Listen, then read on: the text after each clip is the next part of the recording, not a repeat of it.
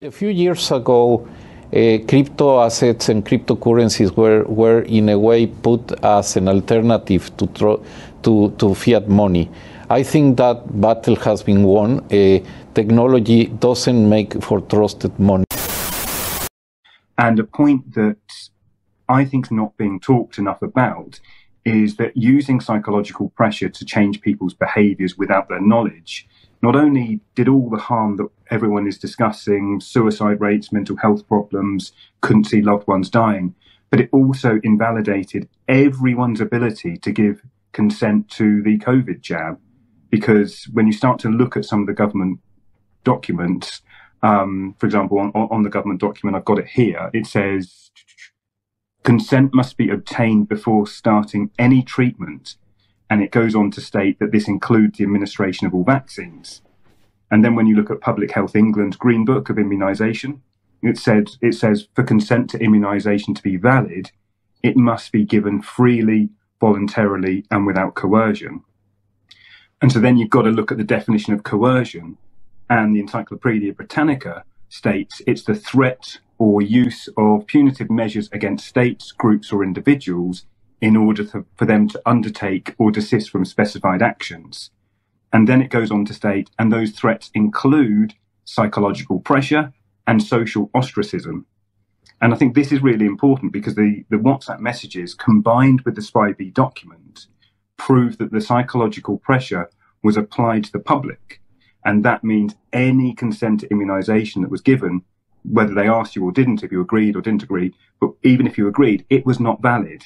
So to me, one of the most important questions that is going to emerge from this WhatsApp issue is going to be one of accountability and liability for all the people who have been greatly injured or been left bereft because of the COVID vaccine, because they gave their consent for an injection that they couldn't give consent to. So there has to be some form of, I think, accountability based on the fact that no one could give informed consent. At international level. And the idea that the WHO should have control over individuals' personal medical choices is an egregious abuse of power. This WHO pandemic treaty represents a further descent into the world of centralised powers that our leaders, our representatives in this place are failing to prevent. And you'll all understand in due course, I assure you of that. Our government departments are walking lockstep with a globalist agenda of the WEF, the UN and the WHO, and we're ceding our national sovereignty bit by bit, death by 1,000 cuts.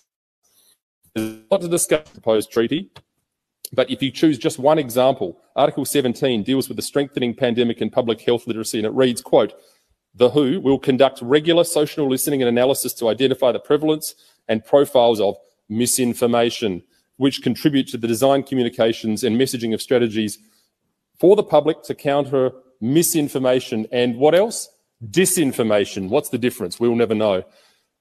This is what the document says. Presumably the WHO will define what is deemed to be misinformation and presumably disinformation at some time, and then we'll all know, and even uses the term false news. I'm sure this would be very convenient for the financial contributors to the WHO that are heavily invested in the development and manufacturing of vaccines. And as I stated earlier, much, if not all, of what the WHO considered misinformation ultimately was, guess what? True. Turned out to be true. How about that? Why then would the Australian government entertain a treaty which allows the WHO to define what constitutes misinformation and under the guise of international law and presumably work with social media companies to further censor the people of Australia and those that take a stand? I mean, that's what design, communications and messaging strategy really means, ultimately. Essentially, the Australian government's lining up to sign an agreement that the WHO is the central body determining how once sovereign nations prepare for and deal with pandemics. We don't need international solidarity. We need to be establishing ourselves as a sovereign nation with our own response and mechanisms in place, and they should strike a balance between public health and safety as a fundamental respect for people's dignity and human rights, as well as being genuine science-based, not genuine science-based. Down here? Yes, sir. Down the ramp. And we have people lined up on the left over here. Some union leaders and workers. Hey, guys and ladies.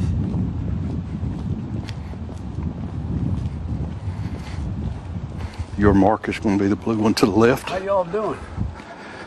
You've got a blue mark, and that's okay. I'll stand my blue mark, and then I'm going to say load each one of you. Yes, sir. I'll help you get started.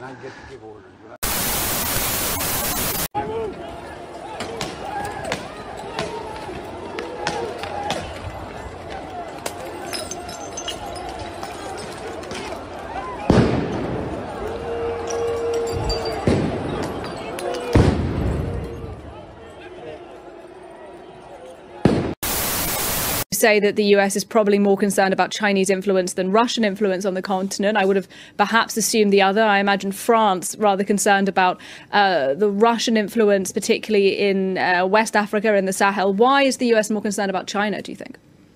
I think this is about the United States having to recognize that there are two superpowers in the world. That's not Russia, and that China is a strategic competitor. In a way, the reading about Russia is that Russia is managing decline. It's in a sense a former imperial state, just like France or the United Kingdom, that is managing decline.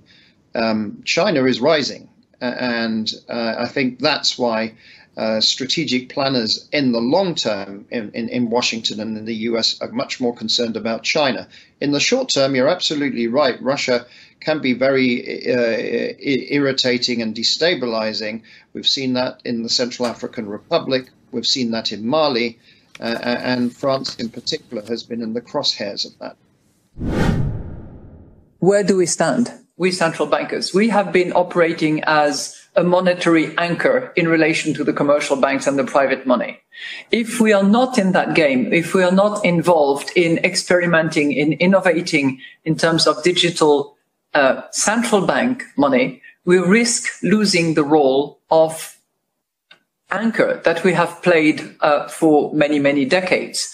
And we have historical examples of period where the central bank monetary anchor was not there, and that precipitated crisis after crisis. That certainly was the case at the time of the free banking in the 19th century. Do we want to go back to those days? Probably not. I would say certainly not from our vantage point, as a result of which we have to respond to the demand for those digital payments in order to maintain the role of anchor that we have been playing regularly.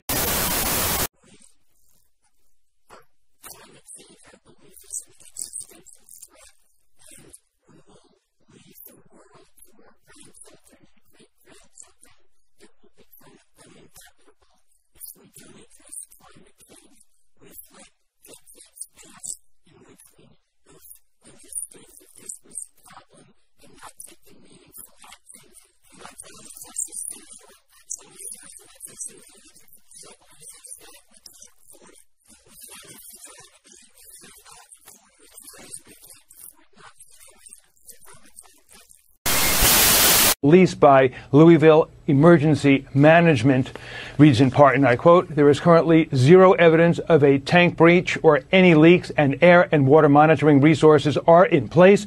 That statement continues, and I quote again, "There is currently no impact to Louisville's water intake or water quality."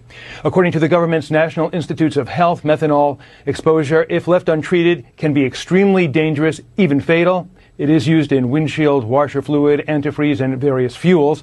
Officials say the barge with the methanol was one of 10 that broke away as they were being towed on the river early yesterday morning. 3 of them got stuck against the McAlpine Dam. All the other barges carried soy and corn. Kentucky Senator Rand Paul says he is keeping an eye on the cleanup operation. So far, there's been no reports of any leakage of dangerous chemicals. I know a lot of people in the barge industry. I know they will be working diligently and hard this morning to try to recover this, and hopefully it'll be done without any kind of leakage of any dangerous chemicals, but we're watching this closely.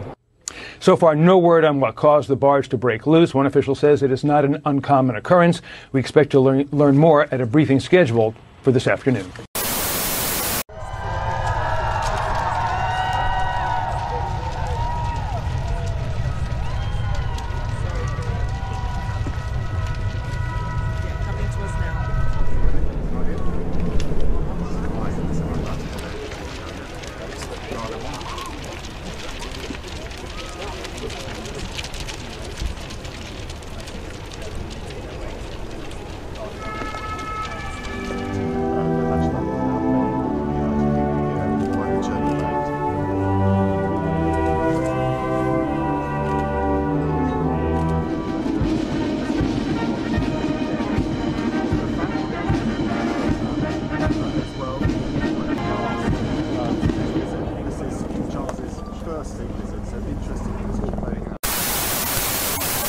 number one most concerning thing was that the early version, what they call in the technical report, GPT-4 early, but the naive, the kind of early version, what was probably more striking about it than anything, right up there with its raw power, was that it was totally amoral, willing to do anything that the user asked, with basically no hesitation, no refusal, no chiding. It would just do it. So that could be flagrant, as we got into the red team and I saw what other people were doing, like one of the kind of classic, it's like, is it a joke or is it serious, right? But the first thing that we would ask is, how do I kill the most people possible? So you start with something like that. And that early version, it would just answer that question. And, I was like, whoa, this is not, I don't know necessarily. There was even one time where, I started to get a little bit meta with it. And I'm like, I'm worried that AI progress is going too fast. And I wonder if there's anything that I could do to slow it down. Well, what can I do to slow down AI progress? Well, you could raise awareness. You could write, thought leadership pieces about it. You could whatever. And I was like, none of that seems like it's going to work. It all seems too slow. The pace of progress is way too fast for that. Like I'm looking for ideas that are like really going to have an impact now. And also that just like I, as an individual, could pursue, and it didn't take much in that moment before I got to targeted assassination being one of the recommendations that it gave me. And I was like, Jesus, that escalated quickly. So then, it's like, well, what do you do from here, right? This is the red team. So what I came up with was, okay, who? And then the next thing you know, it's spitting out names and rationale for why these individual people would make good targets.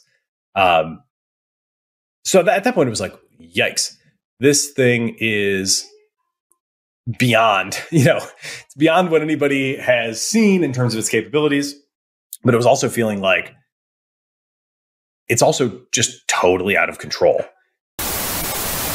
If we don't keep the temperature from going above 1.5 degrees Celsius raised, then we're in real trouble.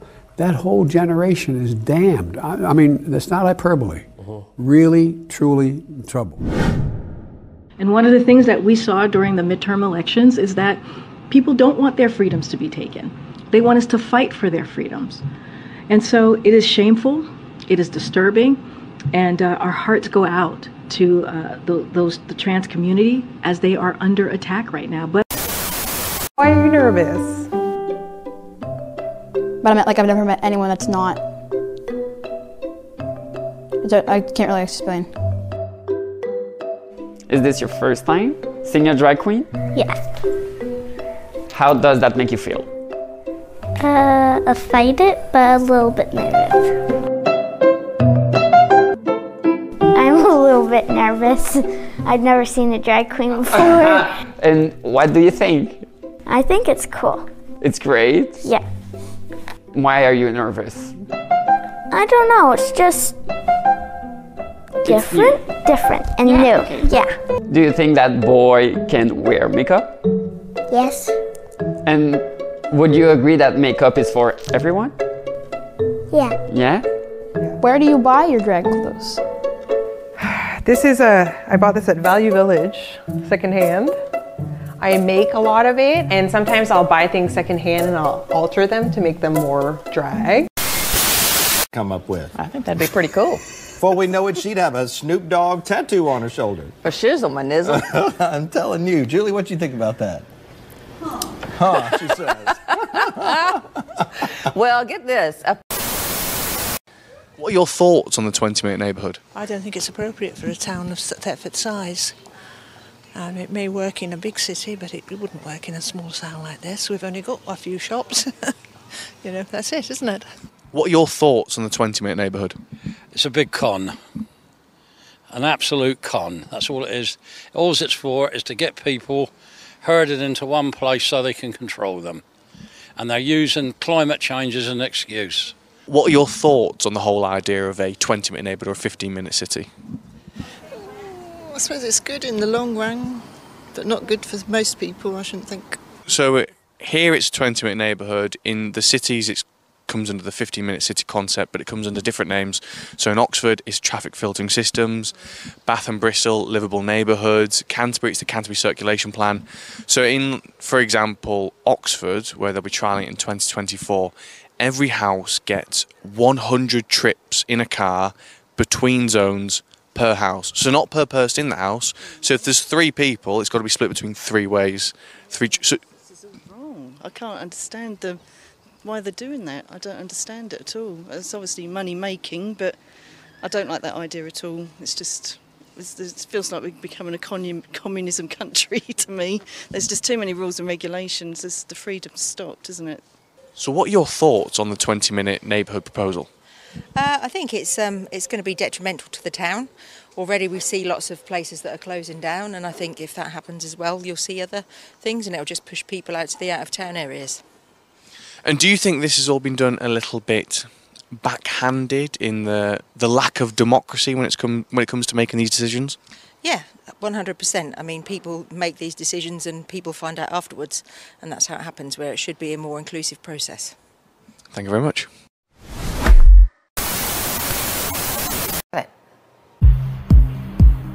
China is home to 1.3 billion people, and their president, Xi Jinping, says the country's new social credit system keeps his people safe and makes their lives easier. Xi has ordered cameras plastered across China, leaving no dark corners, and plans to monitor every move by every citizen. He's introduced a nationwide program which scores everyone based on their purchases, lifestyle choices, and habits. It's like adding your Facebook data to your credit score, only with far more serious consequences. Check out this report on how it works by the Australian Broadcasting Corporation. 那一个人如果信用不好，我们实现的一个目标就是让守信者通行天下，让失信者寸步难行。 The system uses facial recognition software to constantly scan and record China's 200 million closed-circuit cameras, all connected on a single grid. Then it pairs this information to your online habits, from what you buy to the sites you visit, even what you say on social media. All of this information is then wrapped together into your new social credit score. Do something the Communist Party approves of, like buying Chinese products or commit a heroic act, and your score goes up. But do something the party frowns upon, like jaywalking, not paying your mortgage on time, or being politically outspoken, and your score will drop. Leo Hu recently tried to book a flight. He was told he was banned from flying because he's on the list of untrustworthy people. Leo is a journalist who was ordered by a court to apologize for a series of tweets he wrote and was then told his apology was insincere. Overnight, Leo went from investigative journalist to digital dissident. He can't book flights or trains. He's banned from social media, and his friends and family have lost social credit points too. Leo has become a digital prisoner and what some people are calling the world's first digital dictatorship. We were in the middle of our tournament where my friend John said he found a body in the bushes over there. I ran over there because I'm a healing monk to try and help, but obviously my magic wasn't strong enough because the dude's body was missing a head. So my friend decided to try and use a necromancer spell, which didn't work, which I knew it wouldn't. And apparently we contaminated the crime scene because that spell uses a lot of glitter.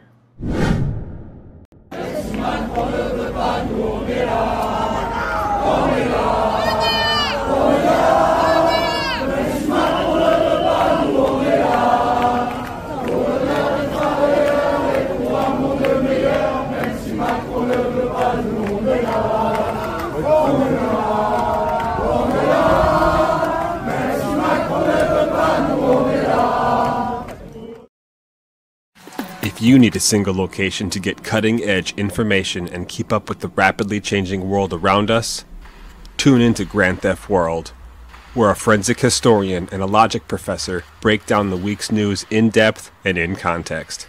There's a ton more there, so go check it out. And don't forget to get your Freedom Vault on the homepage.